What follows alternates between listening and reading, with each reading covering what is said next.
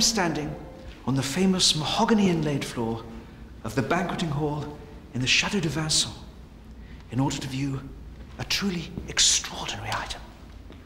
The only surviving panel of the Saint-Germain Tapestry, the finest emblem ever created in praise of that most original medieval notion, the ideal of courtly love.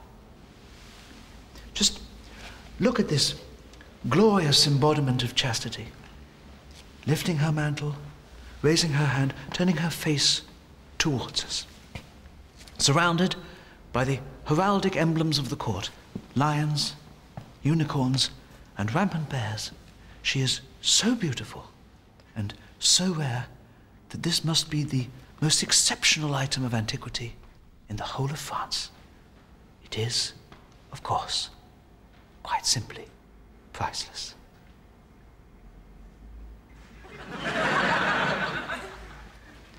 The tapestry was originally part of a triptych detailing many facets of courtly life.